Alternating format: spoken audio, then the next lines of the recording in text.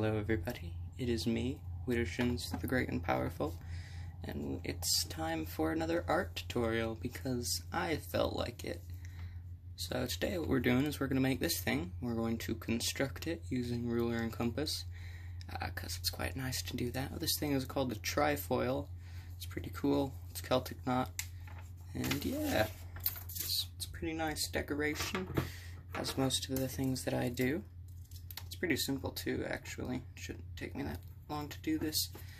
So what you're going to do is you're going to start with a little dot probably on the lower half of the page, and you're going to take a medium-sized circle.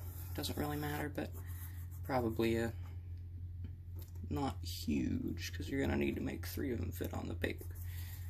So make our little circle here. Make sure that it's a nice and good circle. It's okay if it's not perfect. If it was a perfect circle, you would have broken all the laws of physics. So it's okay if it's imperfect, but what you're going to do is you're going to pick a random point on that circle and draw another circle around it. So it's important that the point that you pick, you are able to draw another of a same sized circle on it, just like that. Perfect. Look at that, you got a little Venn diagram.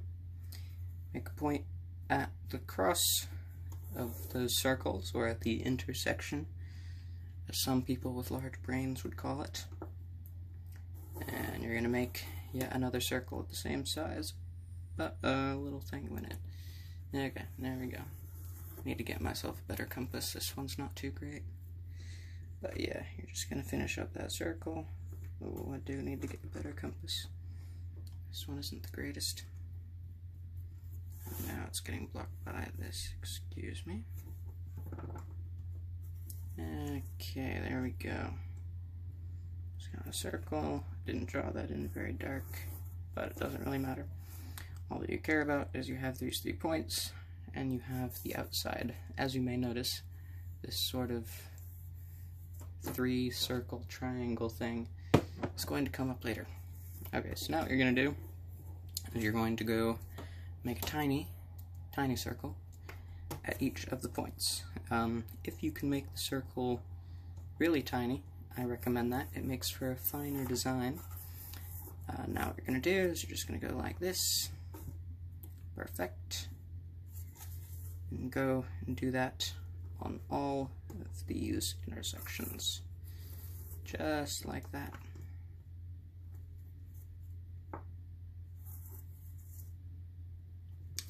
Perfect. It's okay if it doesn't go all the way around, it really just needs to go on the inside. And let's see, is that centered? Alright, there we go. Spin that one right around there. That's okay if it's not perfect. It's really quite impossible to get perfect, so don't need to try. Alright, now we have our 3 little circles here. Okay, so now what we're going to do is we are going to take, I just had to check up my drawing real quick, sorry for the cut, but we're going to take this distance here, so from the distance of one of these intersections to the intersection of the smaller circle and one of the larger circles, doesn't really matter which one, but you're just going to take that distance, try and get it to be as accurate as you can, but of course it's impossible to get it perfect. And you're just going to make a little circle all the way around. Well, sorry, not all the way around. Just a half circle in the interior. So, just like that. And from the next point, same deal.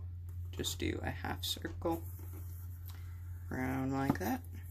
And finally, from the last point, just like this, pin it right on the intersection and make yourself happy little half circle.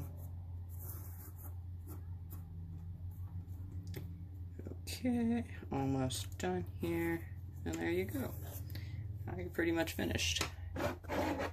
And it may not look like it, but trust me, it's gonna look real good. Okay, so now what you gotta do, make it look fancy.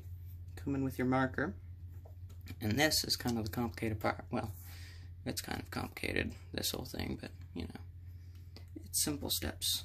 Okay, so what you're going to want to do first of all is let's just focus on this one right here.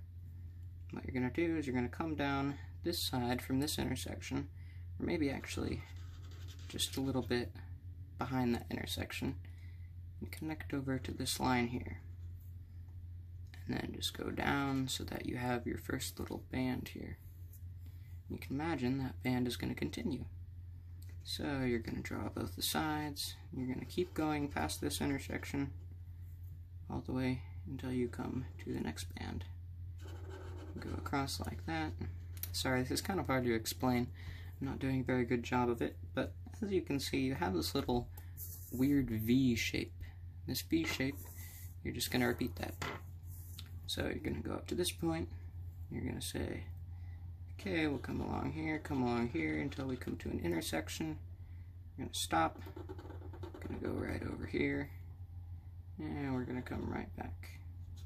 There we go, we have another band, and we're going to go through the intersection this time until we make it over here. Okay, well there's lines there, so we don't want to cross those lines. So we'll head right on back to this point right here. Perfect, look at that. And now for the third band, you're going to start down here. You're going to say, okay, going along. Okay, we don't want to cross the black line, so just go like that. And once again, we'll come back, and let's see, let's just go this way, thread the needle, whoop, just like that.